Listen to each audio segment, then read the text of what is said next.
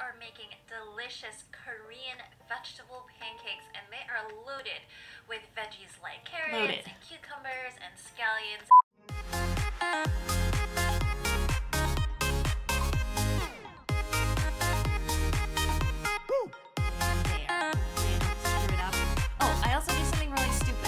It's sort of like, hey guys, so today I am going to show you all how I do my voiceovers. So many of you have been so nice and been saying that, you know, the recipes are so easy to follow. They're really nice to, you know, watch, and how excited I am when I am, I guess, explaining everything. That is very true, like almost all of the time. But sometimes, and those of you who have ever edited videos before, you know, if I'm having a hard time with the voiceover, or if I don't really, because I don't really plan the script of what I'm going to say on all of these videos, it can end up taking a really long time. Like, it might be my 5th take of being like, hey, we're making scallion pancakes today and they're just so delicious and lovely, and you know, so for sure, you know, on take 1 I was very excited of explaining it to you all, but definitely by, you know, like take 5, it does take a little bit of work. Yeah, so I thought that I would just bring you guys to this little process today.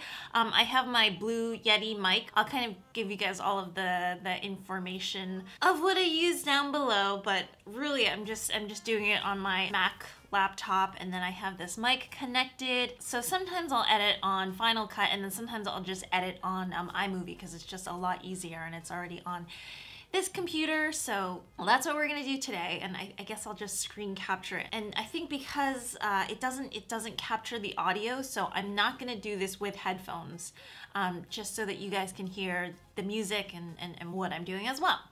Okay, so what I've done is I've kind of pre-edited all of the clips already. I'll trim it down here and there, but in general these are kind of all cut and put into place already. And then something that you all should know about as I'm taking this magic away from you all, in terms of voiceovers, is I've realized from you guys actually that you don't like too much information in the videos. Like, I used to, when I started off, you know, like 3 years ago, I used to want to tell you all everything. And I think for the most part, I still do, but I've come to sort of learn that if I have additional information, I should kind of put that bit in a blog, in a written format, so that you guys can read it afterwards. Because when you say too much in the voiceovers, it has a tendency to kind of overload the video, and then you guys get stressed out from listening to it, and then I kind of get a little bit quicker in my speech. I start talking a lot quicker, and that also makes you guys really nervous as well. So those are just some things that I've picked up, and it's feedback from you all. So so I've learned to not really speak too quickly during my voiceovers, and something that you'll realize, and it's something that I've been doing a little bit more recently as I've listened to myself more and more. That's the other thing is, you know, sometimes you guys do comment about the voice and you know, the music being too loud, but for every second that you hear of me, I hear it like 5 times over and over again during my edits. What was I saying before? Yeah, so something that I've realized and I've just started to kind of play more around with is during my voiceovers, you will realize that I speak slower. You know, like if I'm talking to you in real life, I'll just be talking to you like this. Oh, hey, how's everything going? How's the pumpkin? How's the kids? How's Halloween? Yada, yada, yada. So we'll talk in that pace. But if I start talking in that pace on the videos, again, it's one of those things where it's information overload. Y'all get stressed out, and it's not necessarily a great video to watch. I guess it depends on the vibe that you're going for, but this is something that I've realized as well. So when you watch this, you will see that I tend to talk a little bit slower in the videos. But when you put in the music and when you put in the videos and everything, and your head's getting all of this information, it feels more comfortable than it actually looks. And then what else? I mean, just tips for you guys if you guys are looking to, you know, start your own channel and do your own voiceovers or whatnot, specifically for cooking, is sometimes people don't want you to talk all the time. Meaning, like, I've started to really let you guys have a break, let the music go, let you guys just watch what's happening versus having to explain everything, because you don't need to explain everything. Like, people can see that you're stirring, people can see that you're mixing. And kind of what that break does is gives you a chance to kind of listen to the music, to see what I'm doing, to process all of that information that I've just said. And I find that that makes the recipe seem also, you know, simpler to actually achieve as well. Not that it's not, and I do my best in terms of how I explain it to you all, but I realize that that's a thing too. And then picking the music is such a biggie. Like for anything, for like movies, for film, for commercials, for anything. Music is what drives the video along, because it can potentially be, like, if you've watched like vloggers or whatnot, it can potentially be a very, very boring video to see like what I eat in a day, what I do in a day, da da da da da. Without the music in the background that's driving it along, it's just not, it's very difficult to watch. So I spend so much time just listening to music that I can put in these cooking videos, and it is very, very difficult because most of the music online is really made for vlogs. It has like a very strong, you know, beat to it. It can be very dramatic, so it's great for vlogs, it's great for travel vlogs and whatnot, but it's not good for cooking videos. Because cooking videos, you want it to be kind of a little bit upbeat, not too loud, just something in the background that will drive, you know, kind of the recipe forward. If you guys have tracks that you like, please send them over, because I listen to so much music, and I know that sometimes doesn't match the tastes of you all. Oh, I also do something really stupid. It's sort of like you have to act like you're happy to sound like you're happy. Not that I'm not happy, but I am happy. It's just sometimes you'll see me like smiling as I say something. It just makes it sound better. I don't know. It sounds kind of fake, but let's head over to the video. Hey everyone, so today we're gonna make Korean Pajeon pancakes, and these guys are just so delicious. Oh, I say so delicious, sorry, I'm like moving this. I say so delicious all the time and it sounds so stupid. Hey everyone, so today we're gonna make pancakes, and these guys are just... Ooh. Hey everyone, so today we are going to be making really delicious Korean vegetable pancakes, and they are loaded with like scallions and cucumbers and carrots, and they are finished off with this amazing garlic soy sauce, and it's just all really so yummy, so I can't wait to show you all the recipe.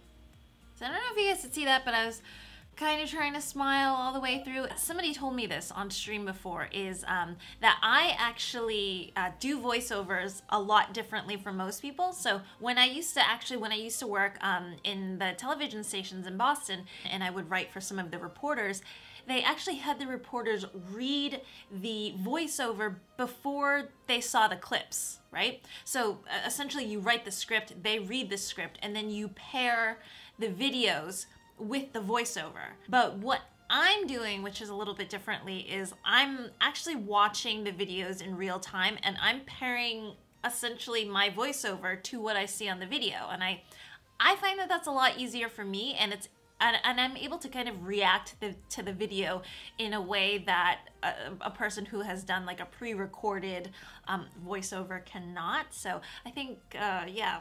I mean, it's a little bit more work here just because, like, if I screw up, then I'll have to kind of redo it again. But I actually like this method a lot better. So I don't know. Do you guys do it the other way, or do you guys, you know, let me know. Let me know in the comments down below.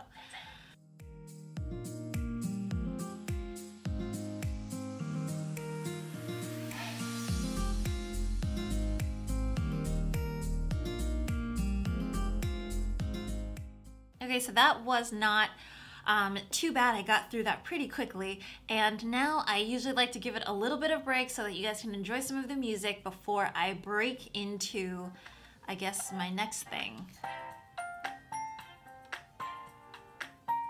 So just waiting for that point in the music where I should start, like naturally it would sound good.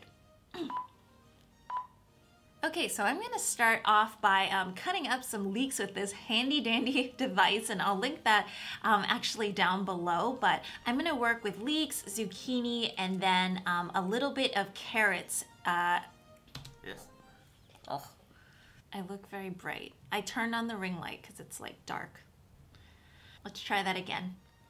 Okay, so I am starting off by cutting up some leeks with this handy dandy device, and I will link that actually down below, but I want around 2.5 to 3 cups of vegetables, and I'll be working with leeks, zucchini, and then some carrots as well. You just want vegetables that don't really emit too many liquids.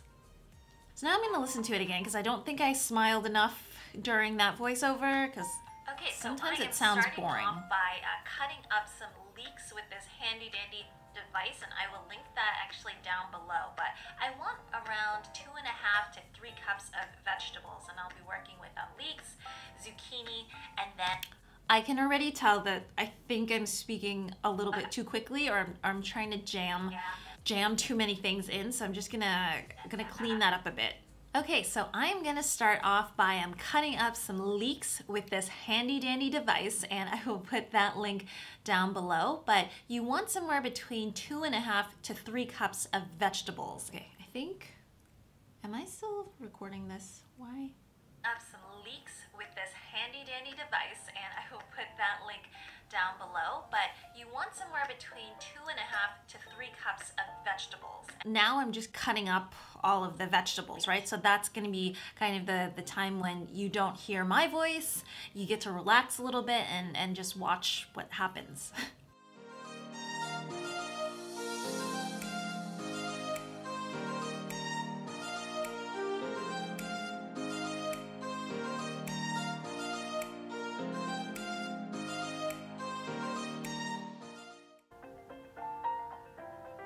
So as I'm watching this, I am also, again, trimming down some of the clips some more, making sure that the cuts in the clips also, I mean, this gets into a little bit of the editing, but making sure that the cuts of the clips also coincide with like the changes in music, right? Because that helps you flow, helps everything flow along. Also, just to make sure that everything is quick enough, because sometimes like if I'm just watching it and it seems like, oh, this is dragging a little bit too long, I'll also kind of like cut down everything as well.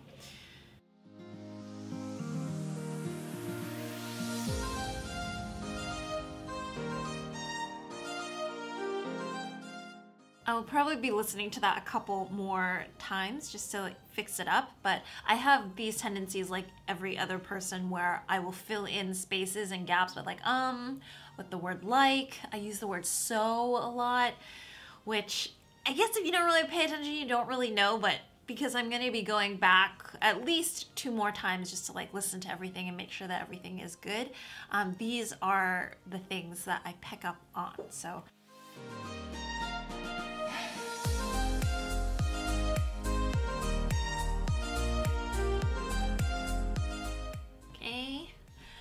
anyways, you all, I hope you enjoyed watching that. Hope you guys all learned something or took something away from it, or maybe found the video slightly interesting. If any of you have any questions, definitely comment down below and I'll try to get to answering all of it. I know that it's a little bit different from the types of videos that I usually do, but hopefully you all found that kind of interesting to watch. Okay, yeah, I'll see you guys again next time. Bye.